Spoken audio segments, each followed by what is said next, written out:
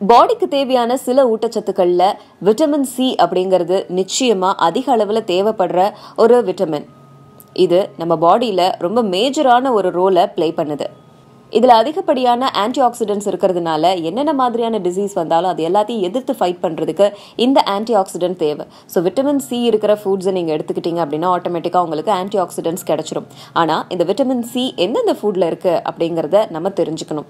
அதுக்கு முன்னாடி vitamin C என்னென்ன பண்ணுது அப்படின்னா, இது கார்டியோவாஸ்குலர் மாதிரியான டிசீசஸ் எதிர்த்து போராடுது, இம்யூன் சிஸ்டமை பூஸ்ட் அப் பண்ணுது, பிரெனட்டல் ஹெல்த் ப்ராப்ளம் வந்துச்சு அப்படின்னா அதை சமாளிக்குது, ஐ டிசீஸ் இல்லைன்னா ஸ்கின் ரிங்க்லிங்ஸ் இது எல்லாத்தையுமே சரி பண்ணக்கூடிய ஒரு சக்தி விட்டமின் சிக்கு இருக்கு.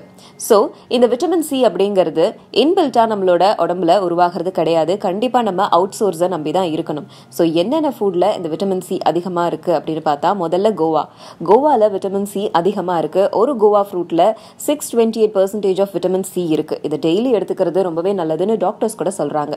அடுத்தது எல்லோ பெல் பெப்பர், எல்லோ கலர்ல இருக்க கொடைமிளகாய், இதுல 341 mg விட்டமின் சி இருக்கு. அடுத்தது பார்ஸ்லே, இதுல 133% ஆஃப் விட்டமின் சி இருக்கு.